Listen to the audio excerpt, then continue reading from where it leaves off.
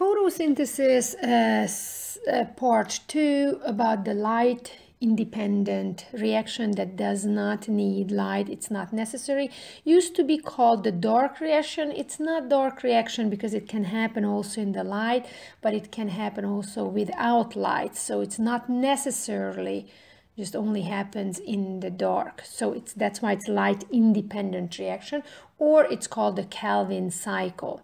So let's draw a chloroplast, the outside, the outer membrane and the inner membrane, and the thylakoids stacked on top of each other to form the granum. Here in the thylakoid membrane there are the pigments, the chlorophyll A, B, xanthophyll, carotenoid, and the light comes from the sun, and the photon and the photosystem. Two light harvesting complexes are going to harvest the energy of the photon and pass it on to the reaction center complex, where the chlorophyll A is over there, and it's going to lose one of its electrons. The electron will go through the electrotransport chain. This is already we covered in the previous video.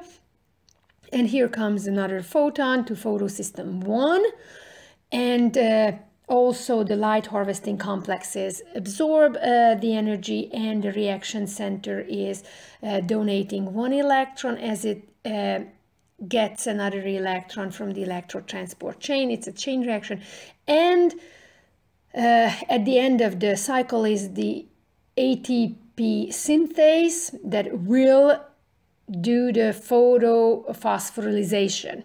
So here we have the water molecule that comes from outside. It's necessary for the light reaction. It's going to split into electrons, protons, and oxygen. The oxygen as a waste will leave the chloroplast through the stomata, and the electron goes down. We talked about that the electron is going to be picked up by high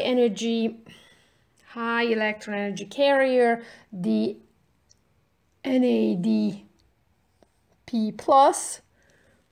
So the hydrogen ion, the proton, due to chemosmosis, because inside it's way more hydrogen ions from the water splitting, so it will go through the ATP synthase, the thylakoid membrane, as we stated in the mitochondrion case. Also the cellular respiration is not permeable, so pretty much the hydrogen, the electron and the proton is going to be picked up by an ADP+, and the ADP and the phosphate group will form ATP.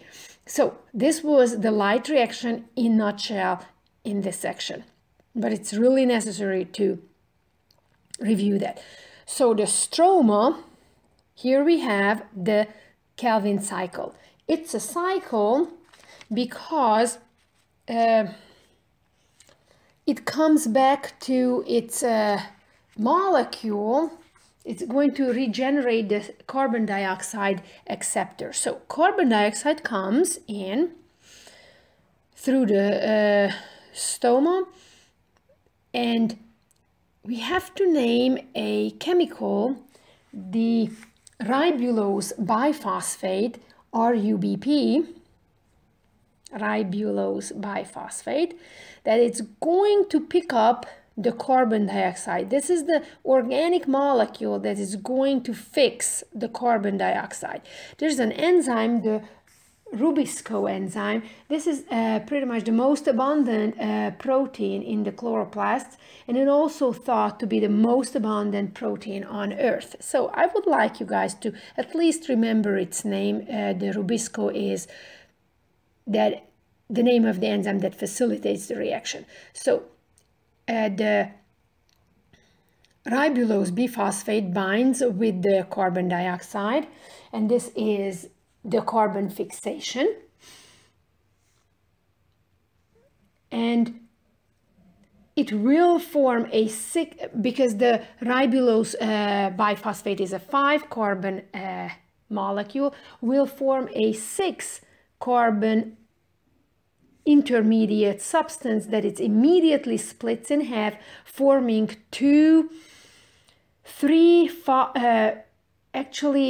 what is it? Glyceraldehyde 3-phosphate. Or 3-phosphoglycerate. So here was so between in the cycle we have several steps, but we are not getting into it. So happened carbon fixation as the carbon was added to the ribulose biphosphate, and the inorganic carbon dioxide will form an organic molecule, as well as, okay, we just stated that something is, okay, so the glucose is over the, so from the glyceraldehyde 3-phosphate, glucose can form, and from the glucose, cellulose will form, sucrose will form, what else? The cellular starch will form, the glucose will be the starting material for cellular respiration, and as well as other molecules are formed from the glucose. So we talked only about the carbon dioxide, but we have to mention that the NADPH is really important in here to reduce the carbon dioxide as well as the ribulose biphosphate. As it gives off its proton and electron, it turns back to NADP plus, get oxidized, and goes back into the light reaction to pick up another electron and proton.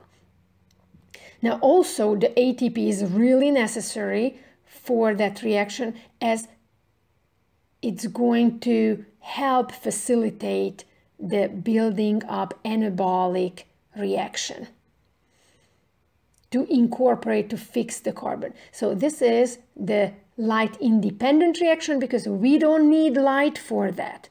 The starting materials are carbon dioxide, NADPH, and ATP, and the end product is a glyceraldehyde 3-phosphate, NADP plus, as well as ADP and phosphate.